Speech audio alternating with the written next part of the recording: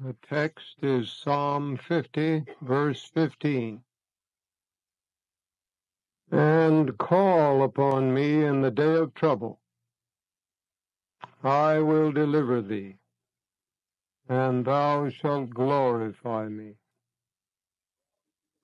For a long time, this message has been pointing forward to a time of trouble such as never was since there was a nation.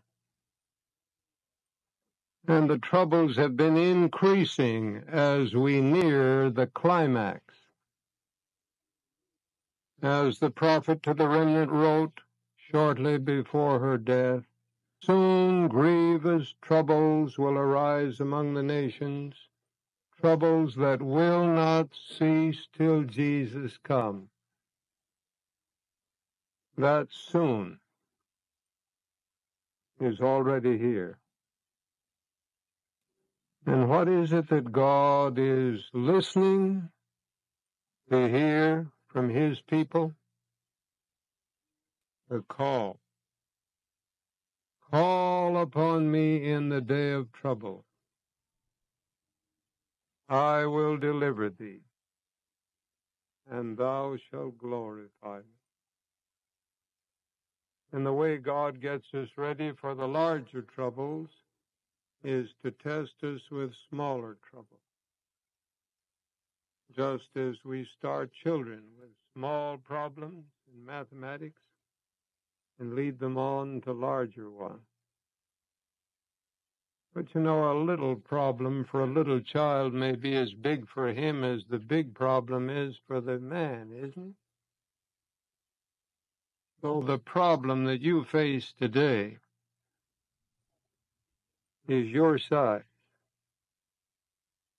I mean your size, provided you do what this text says. Unless we learn how to handle problems, all of them are too big for us. But call upon me in the day of trouble. I will deliver thee, and thou shalt glorify me. In Desire of Ages, page 667, we are told, in every difficulty we are to see a call to prayer. Here comes a difficulty down the road to meet me. What am I to see? Not merely a difficulty, a what? A call to prayer. If it were a grizzly bear coming down the path, I imagine I'd recognize it as a call to prayer, wouldn't you? There are problems worse than bears. But in every difficulty, we are to see a call to prayer. You know, I like a statement like this because it eliminates any necessity on my part for analyzing this particular difficulty to see whether this statement belongs to it. Because in how many difficulties? In every difficulty, I'm to see what? A call to prayer. So I don't have to look it over first and see, well, now, is this something I've got to call to God about? No. In every difficulty, I'm to see a call to prayer. Ministry of Healing, page 509. Prayer and faith will do what no power on earth can accomplish. Will you repeat that with me? Prayer and faith will do what no power on earth can accomplish. Wouldn't you like to go over that again? Prayer and faith will do what no power on earth can accomplish. What will do it? Prayer and faith. What will prayer and faith do? What no power on earth can accomplish. Greater than the United Nations? Oh, yes. Much greater. More power than all the money of Wall Street. More wisdom than the great men of earth had. What can get these blessings for us? Prayer and faith. Prayer and faith will do what no power on earth can accomplish. Oh, friends, as we go into this time of trouble, I long that we shall learn that Jesus is with us and that he wants us to have an active, personal faith in his presence and in his ability to help us no matter what the situation is. A few nights ago, I heard Dr. Hansen telling a little group in a home a most interesting experience that he heard over in Africa just a few weeks ago. Doctor, will you come and share with us? A few months ago, we were in Zambia, right in the heart of Central Africa, and on a Sabbath afternoon, for our Sabbath evening vespers, we heard a story related by a man by the name of Brother Salim, a black man, a Zambian, born in Africa, raised there, and yet well educated, speaking not only English, but Swahili, French, and several of the Zambian local languages. A very intelligent man and a God-fearing man. Brother Salim told us that just about 2.5, 3 years ago, when the Congo rebellion took place and the rebel forces were fighting and the UN troops were called in, that he was selected to be the personal translator for the head of all the UN forces. And as translator, he naturally had access to all of the intelligence information that was coming through, to the movement of troops, to the location of supply lines, to all of the important information, for he was the translator to the head of all the UN forces there that were fighting for freedom in the Congo. But during the fighting, the battle went back and forth, and between cities and villages, he was captured by the enemy forces, and along with many others thrown into prison in a stockade there. And when he was captured, because they knew who he was as a key man and he wouldn't talk, he was sentenced to be shot.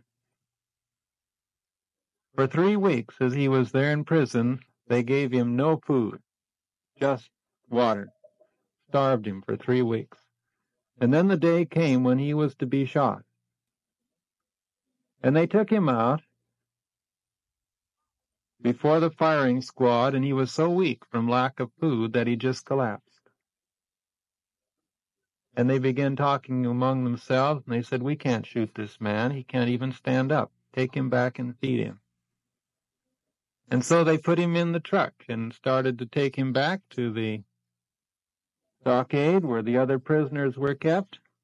On the way back, one of them pulled open his sack, and he said, "Do you want some food?" The food had flesh in it, and Brother Salim's a vegetarian and has been for several years. And here he had been starving for 3 weeks, but he said, "No, thank you, I can't eat this food. The Lord's forbidden me to eat this, and I believe that he'll either provide for me or he'll give me strength.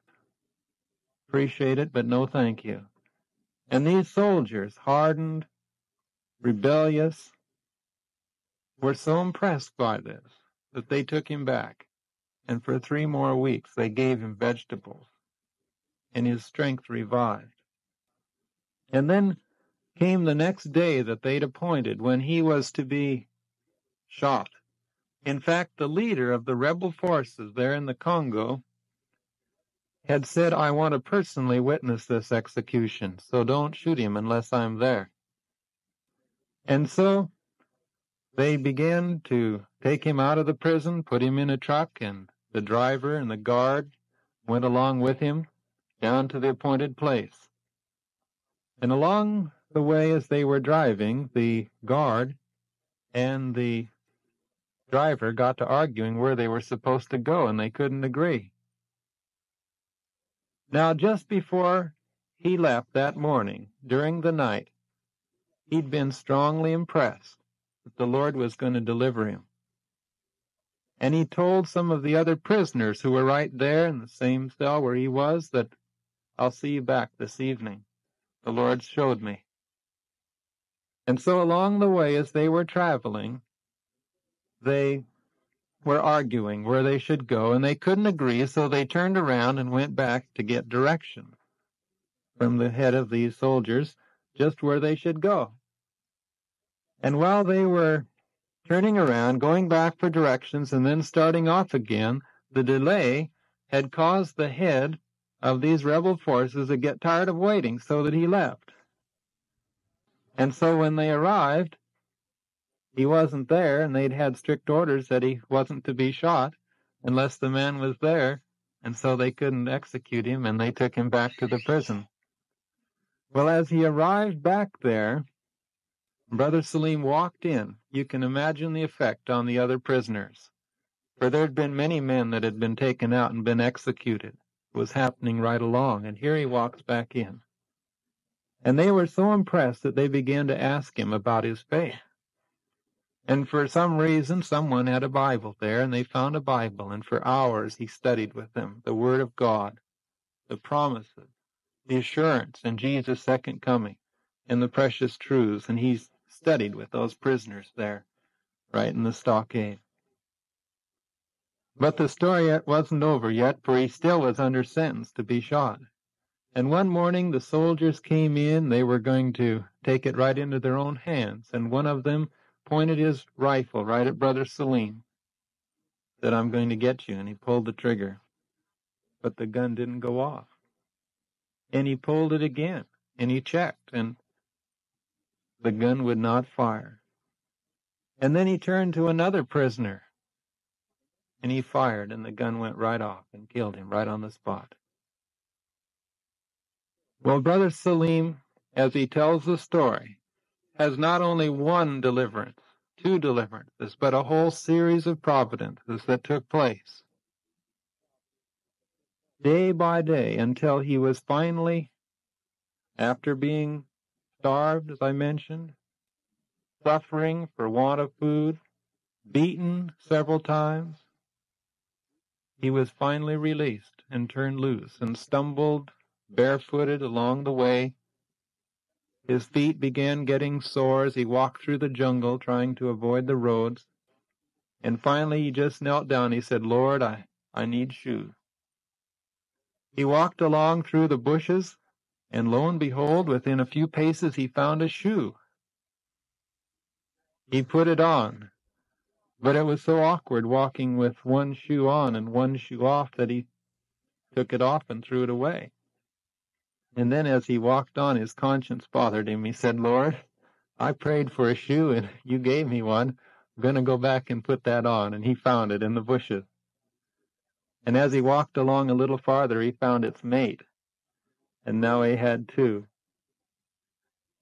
And then it wasn't too far along, but he met some other soldiers of the same rebel forces. And as he was talking with them, they argued about who this fellow might be.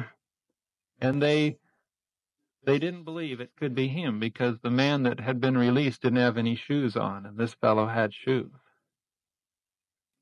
And as the story goes along, he finally got back to the UN forces and was identified and restored.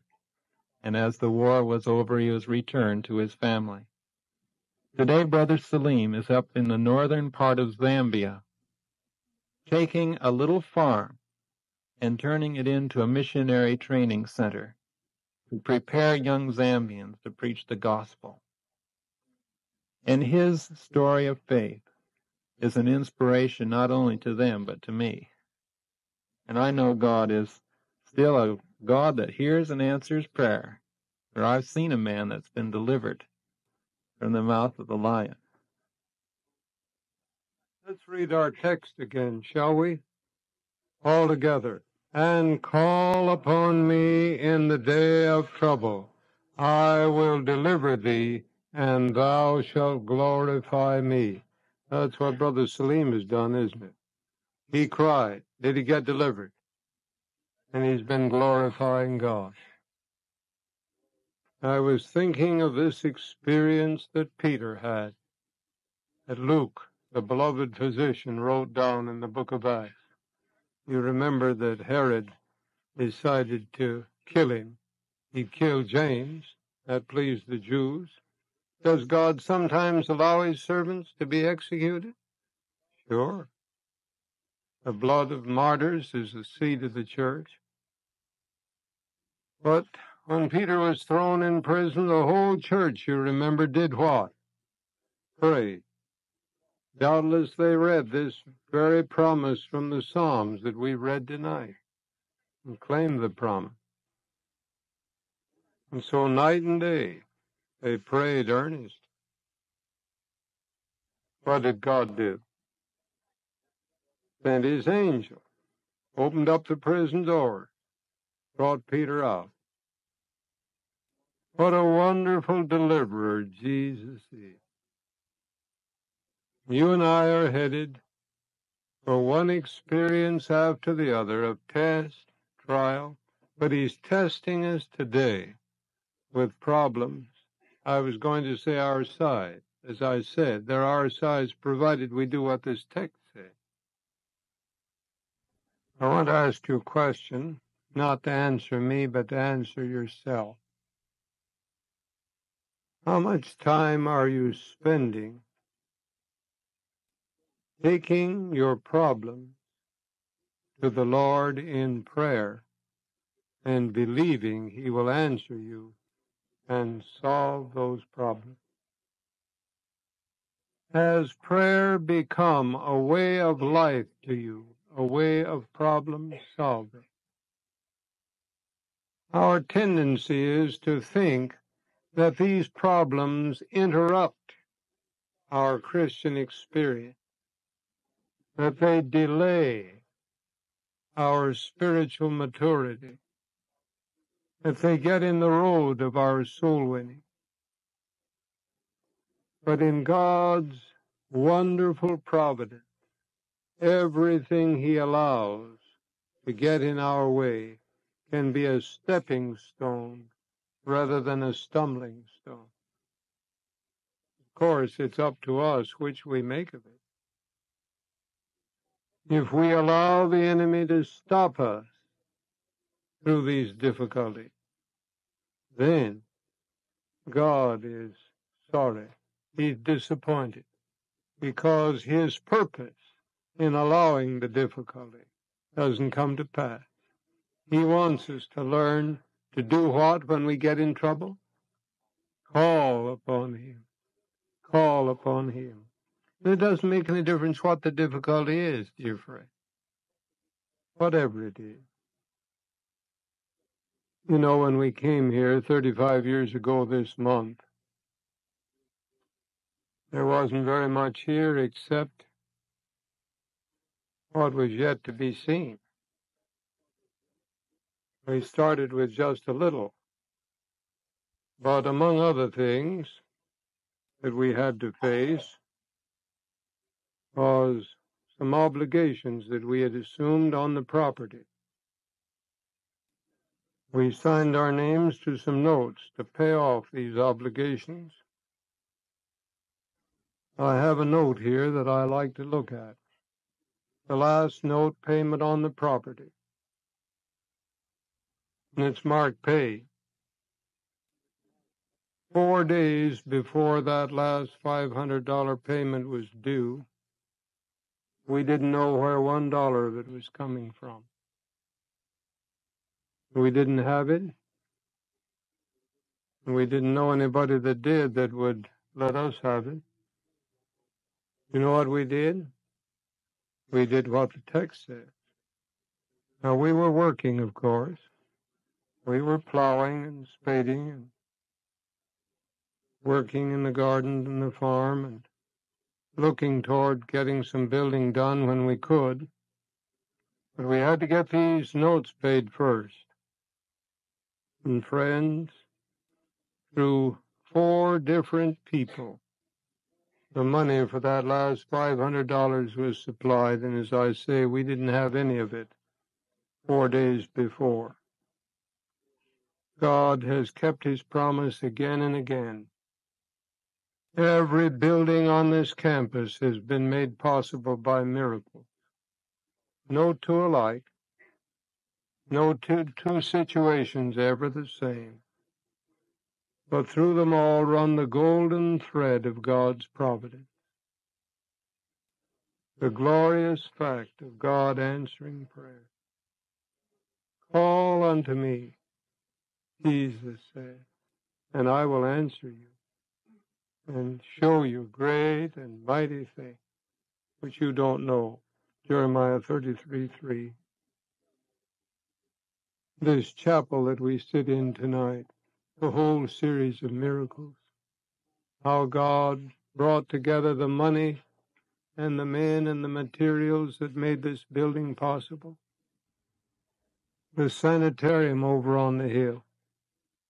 When we started that a few years ago, the new hospital, all we had money enough for was to pour the footings. How about taking what little money you have and putting it in footings? If you don't get any more, what good are the footings? I'm glad that God kept pouring in the money and the materials and the men more than once as that work progressed. The family here on this campus had to gather together in this chapel and seek the Lord as to where the next was coming from. But the workmen never stopped, my friend. They never stopped. God always had some way to go ahead. Prayer brought the answer. Tonight I have longed that God shall inspire in every heart the confidence that He will help you solve your personal problems. For everybody has them. If there's a soul here tonight that doesn't have one right now, you can think of one you had once upon a time, can't you? And you just as well take what we're studying tonight and salt it down or put it in the deep freeze because you're going to need it. You're going to run into a problem tomorrow or next week. It may be a health problem. It may be a financial problem. Might be persecution. Might be misunderstanding. Might be a difficulty in the home, or difficulty with some neighbor, or difficulty with some brother or sister in the church. Jesus said it's too bad that offenses come, but He said they have to come. That is, people have to be tested and tried. And in every difficulty we're to see what? A call to prayer. Not a call to fault finding. Not a call to complaining. Not a call to analyzing people and finding out what's the matter with them. What in the world is the matter with them? Why do they make so much trouble for me? Why, indeed. In every difficulty we're to see what? The call to prayer. The call to prayer.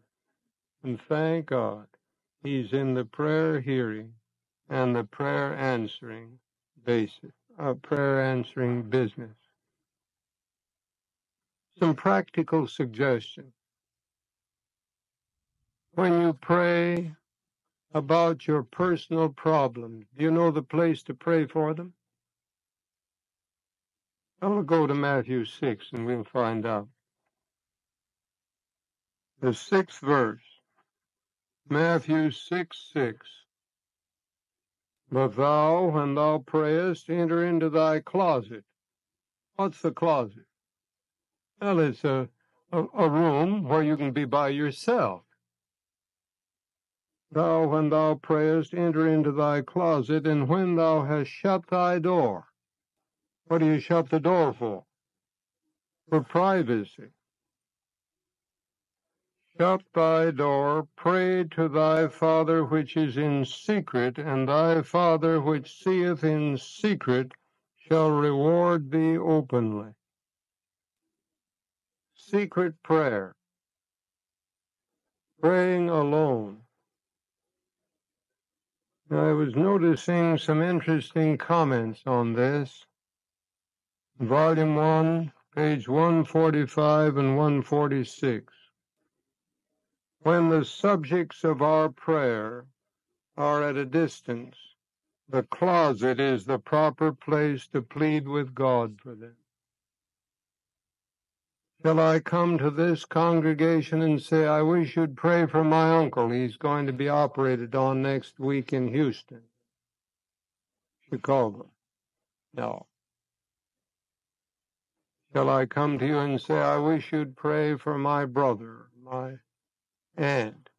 I'm sending them these Times magazines, and I wish you'd pray for them, that God will help them to accept the message.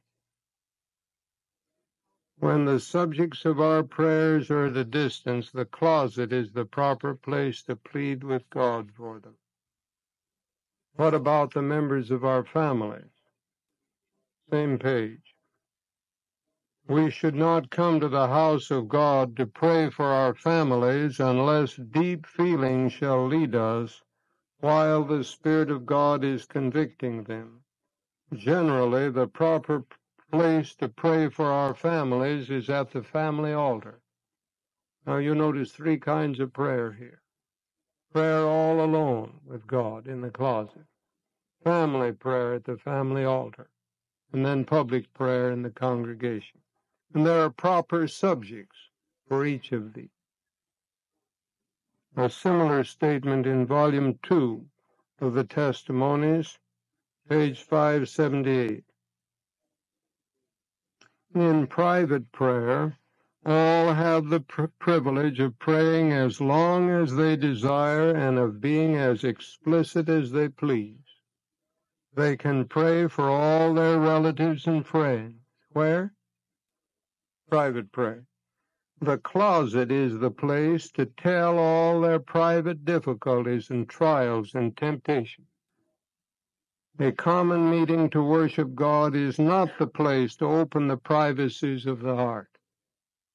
When we have a testimony meeting, that isn't the time to tell all your personal and private problems and sin and mistakes and failures.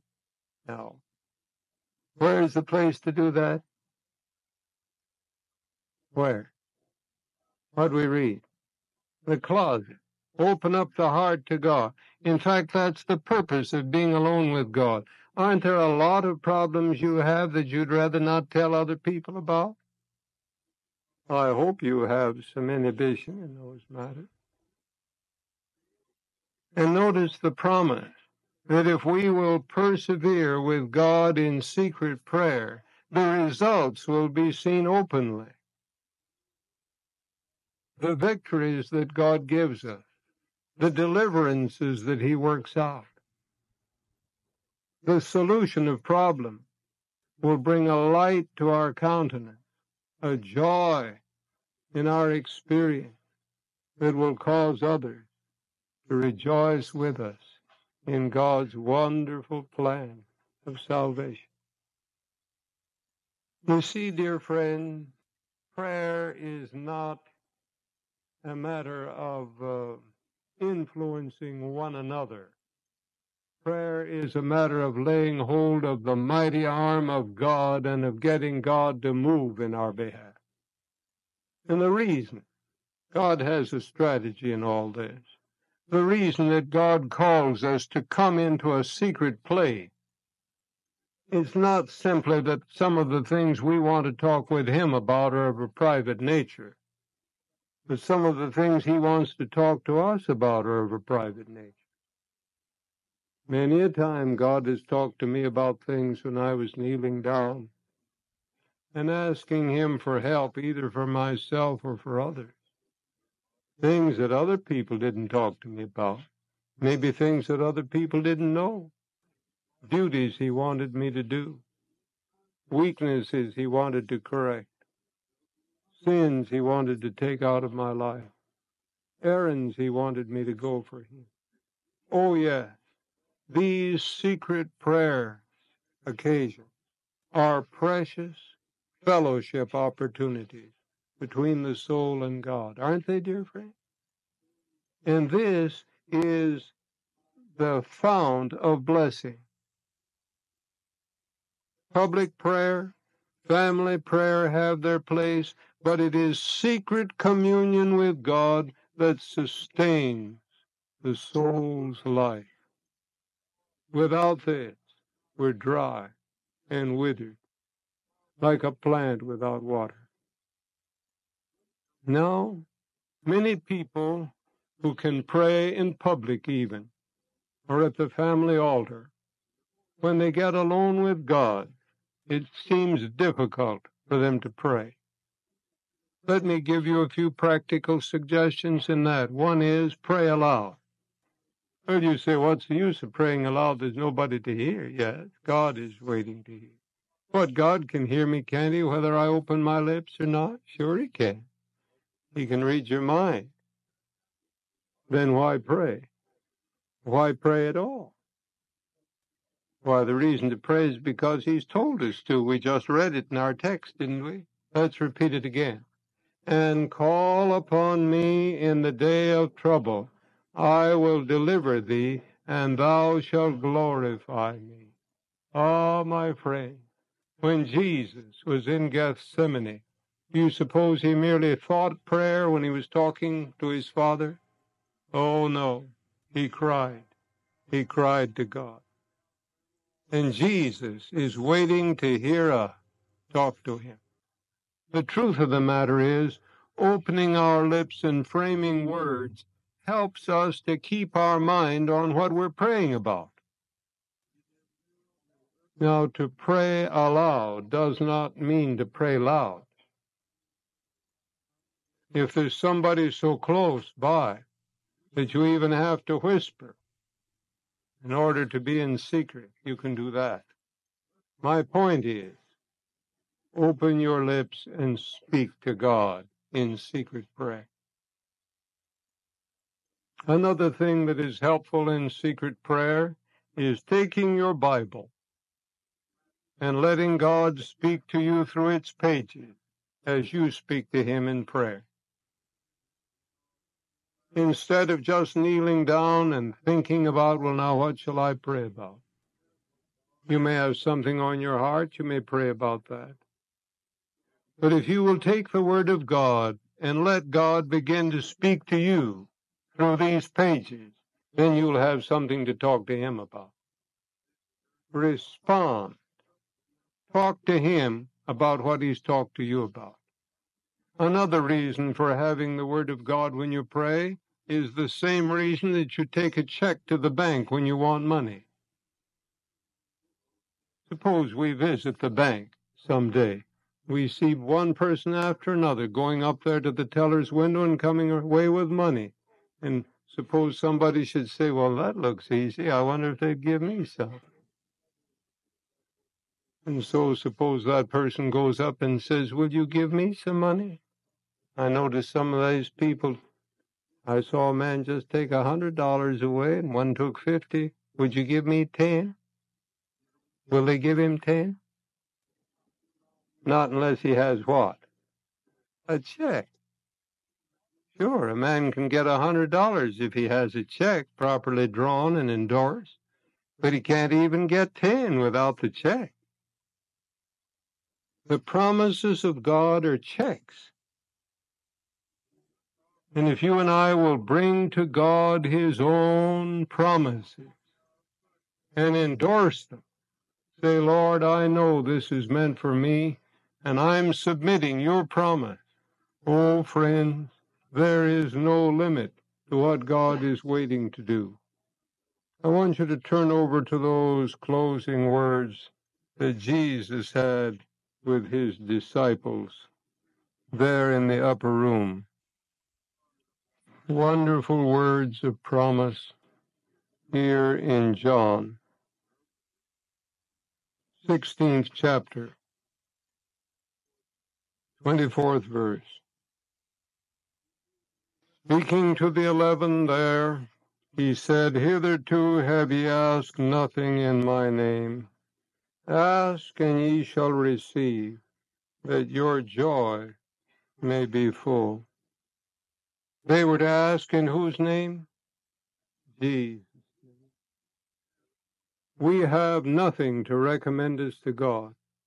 we have no reason to expect that he will look upon us with favor in our sins and weaknesses.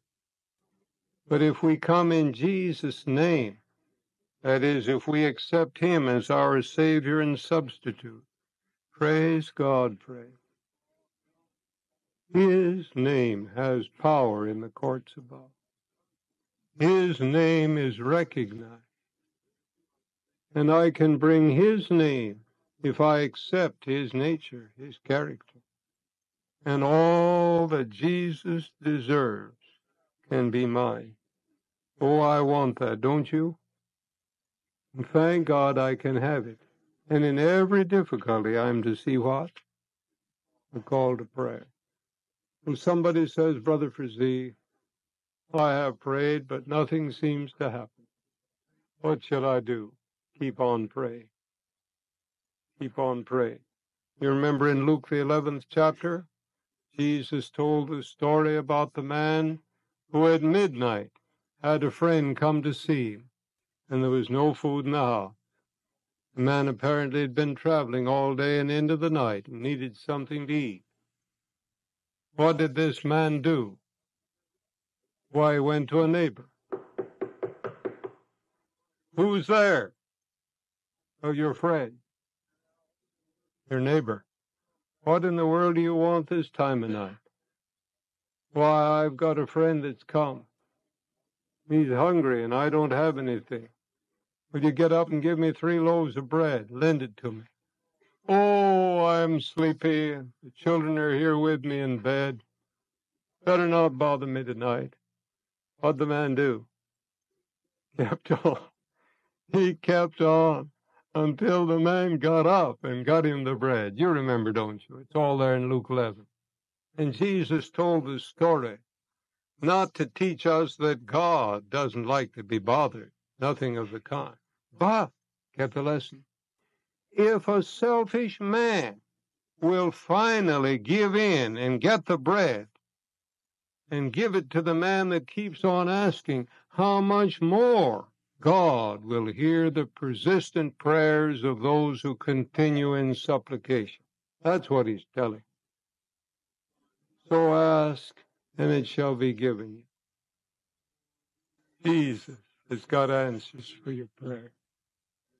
Jesus has answers for your prayer. Is it true, friend? Is Jesus really up there at the mercy seat tonight? Is he holding up his wounded hands for us? Is the light from Calvary reflected from those golden walls?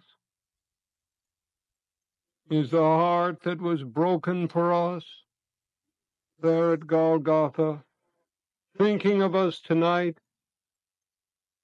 Oh, as the servant of God says, what a wonder it is that we pray so little.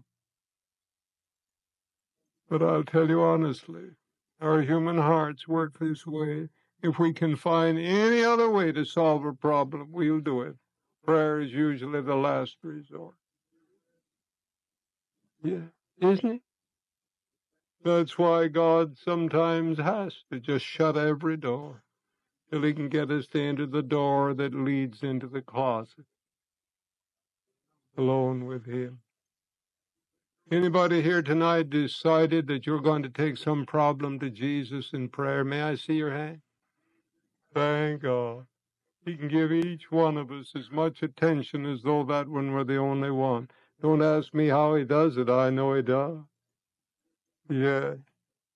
He's looking after me as if all he had to do was just to see that my prayers are answered, my calls are responded to. He's a wonderful friend, a wonderful friend. All right, we're going to have a little time of witnessing now. We'll ask that our testimonies be short. There are 2 kinds of testimonies that I'm asking for especially tonight. The first, there's somebody here can say, yes, I know Jesus answers prayer because he's answered mine. Now, we won't have time tonight for you to tell us a long experience, but if you can just add your word that God is true, that'll bless some soul, make Jesus happy. But there's another kind of testimony I'm listening for tonight. Somebody's going to say, I've got some problems, and I see tonight that Jesus has the answer. And I'm going to seek him with all my heart, and I know he's going to hear. All right? Come, dear one, you who want to speak. I'm thankful that God's plan is to close every door so that we'll have to come to him in prayer. And I'm thankful he does things that way because I get awfully lonely for him between problems. It's lonely for you too, brother. I want to tell a wonderful answer to prayer that involves you, and you don't know about it yet. Well, I'll listen then. We're running our Wildwood Corporation is running such a big operation all over the world, and we don't have the money to run it. So the Lord finances it, but our group up in New Hampshire that are struggling, getting started this first cold winter. Brother Atwood called me yesterday morning, and they're trying to get out this set of English books. It's going to cost $35,000 to get the first 10,000 of each one printed. And we just didn't know how we were going to finance this thing.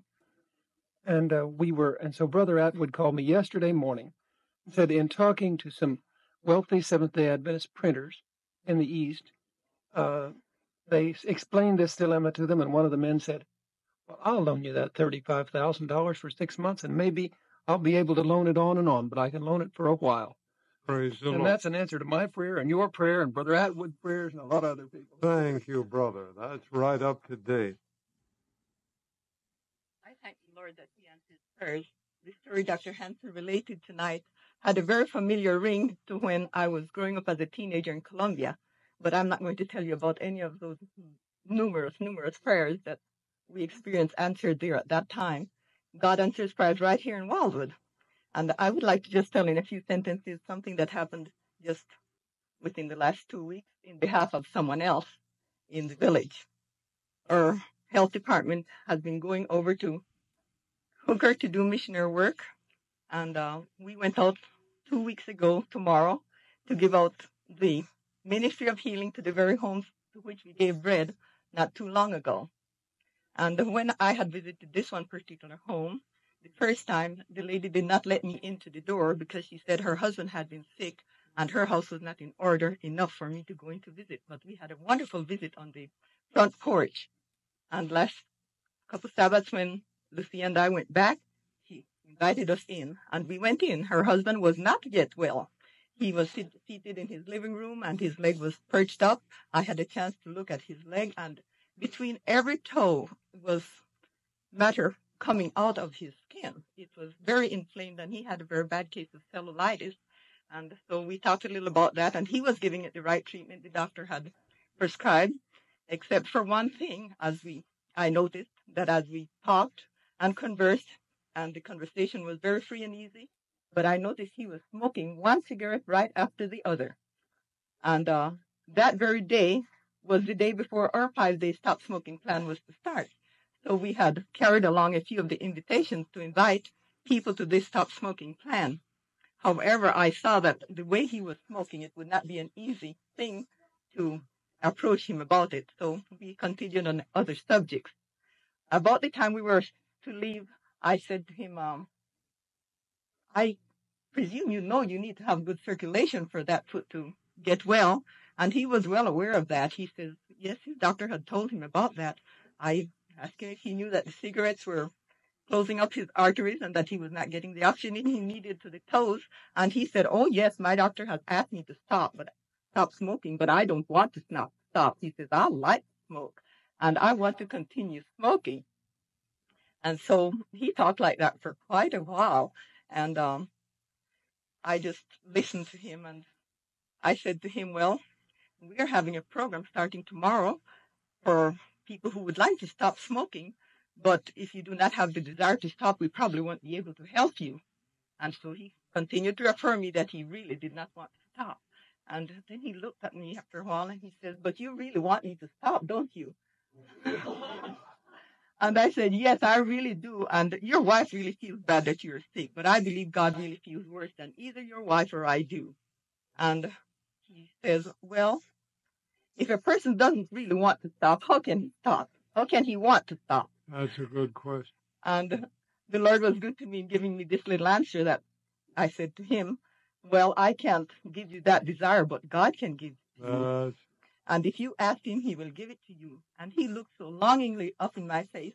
I said, well, must be the time to ask him if we could pray for him. And we volunteered to pray for him. And he said, yes, he would like for us to pray for him. So Lucy and I knelt there in the living room and prayed for him. And so I left the card with him telling him to call us if he decided he'd like to go to the plant the next day, because he could not drive. His wife didn't know how to drive and he could not drive. So we would have to provide transportation.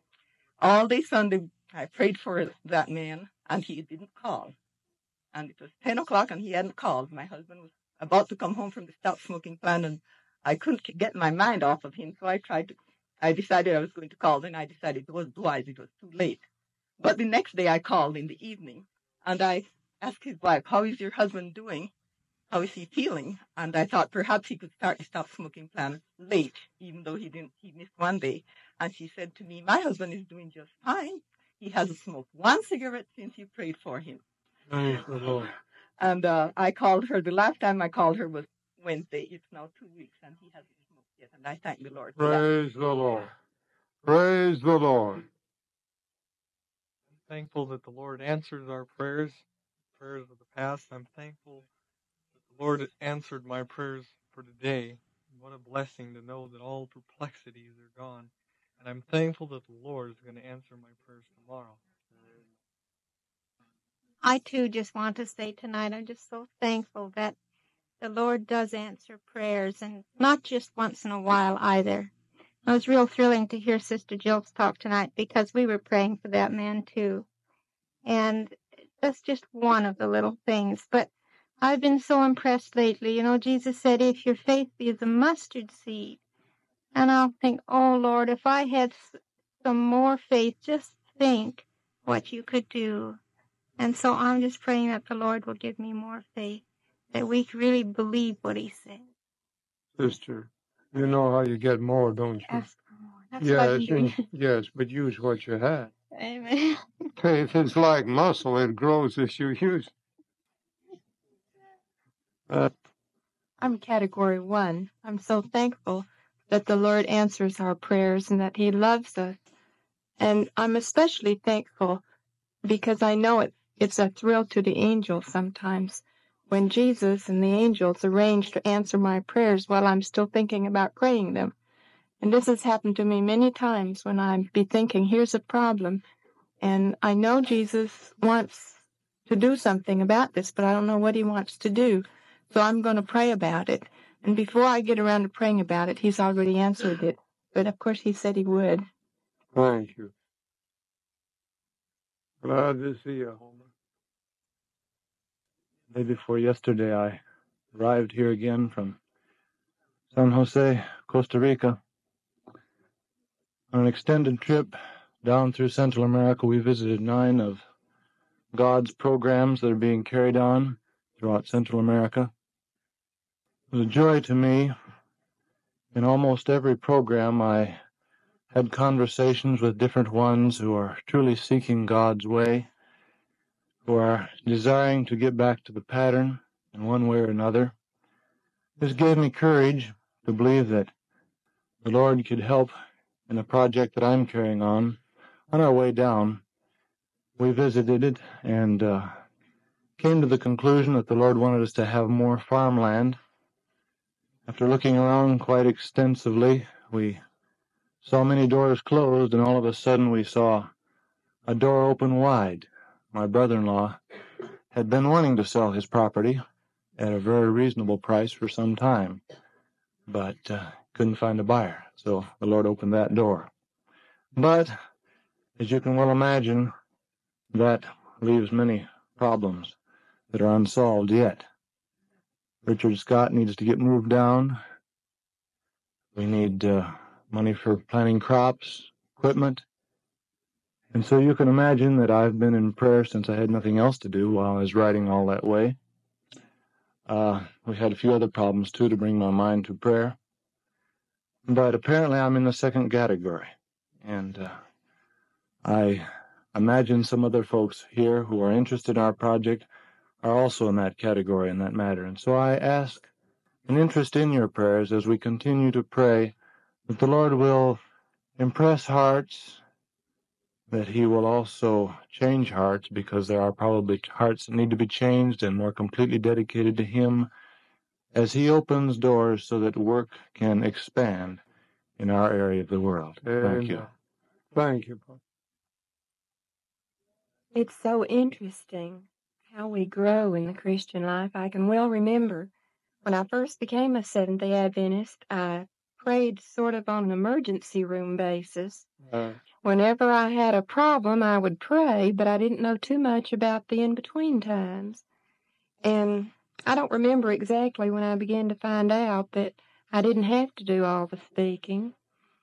I used to think it was kind of cheating if I didn't do all the praying all at once, and if I read a little poem or something, that was somebody else's, that wasn't my prayer. But I have found that opening the Bible and reading the promises of God and meditating upon the promises that I have read have enriched my prayer life very much. It makes it a little bit longer, but that way God and I are communicating together. And this is one of the most precious things that I have learned about praying, is that it's not just a one-way street from me to God. It goes both ways. Thank you. I feel comfortable praying about asking the Lord for a new heart or a new spirit, but I feel like sometimes He doesn't.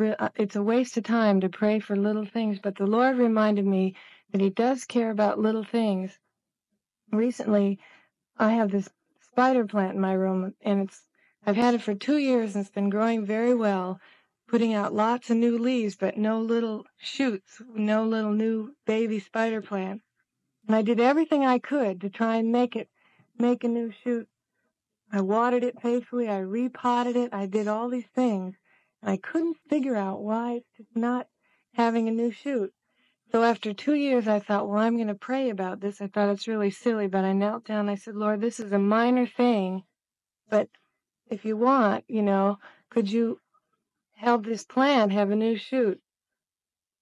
And I made it like you don't have to do it, but if it was your will, And so I thought, oh, this is ridiculous. Nothing's going to happen. And in a matter of days, that plant got 2 new shoots. And on each shoot, there's not one, but there's a whole bunch of beautiful little blossoms. And when we went up to Michigan, it got really cold in our room, and the leaves on the side door of the window froze. But those new little shoots look better than ever. And so the Lord does care about little things. I was reading about promises this week and trusting in the Lord. There's a lot of people that believe that if you claim enough promises and believe hard enough, that your prayers will be answered. And all you have to do is just claim the promise. But I was reading in one of these books by Elder Vinden what happened to Hudson Jerome. They had all kinds of promises they could claim, and they still were burned. Well, the idea was to trust God with your life, even if it means doing something that you wouldn't choose, like being burned. So I'm thankful that the Lord has taken the burden of trying for me to plan my life and to just trust Him, because He loves me so much and wants the best for me. And I just praise Him for that revelation tonight. Oh, you're getting through the second grade, and you'll be ready for the third. I'm sure there's some folks here tonight who feel they don't know how to pray and get answers like this. And that's the reason I wanted to say a word. I didn't know how to pray, didn't know anything about praying, but I wanted to be a Christian. And I got on my knees and I said, Lord, make me a Christian. That's all I said. And I'm here tonight. Another time, shortly after that, I wanted to quit smoking. I couldn't, and I got on my knees, and I says, Lord, I can't do it. You'll have to do it for me. I was smoking almost 3 packs a day. I got up, never touched a cigarette from that time until this day. But there's something I regret, folks, and I want to bring it to your attention. Don't get in the same position. You know what I regret? As I look back to times that I neglected to pray. Whenever you have a need, don't neglect to pray. Call on the Lord and He'll answer. Let's see our text again. And call upon me in the day of trouble. I will deliver thee, and thou shalt glorify me. Thank you. Is there anybody here tonight that's never given your heart to Jesus? And you will tonight, and you want our prayers, will you stand? Is there somebody here tonight that once gave your heart to Jesus, but you took it back? You've been walking without Him? Tonight you want to give your heart back to Him. Will you stand? Just remain standing a moment, brother.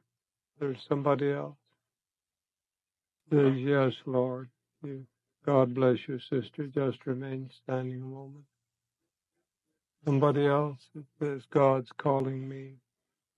I'm making a full surrender tonight. Is there somebody here tonight that says, I've got a problem, a special problem that God knows all about, and tonight I'm determining, by God's help, to press in prayer, to let Jesus solve that problem? Would you raise your hand? Shall we kneel together?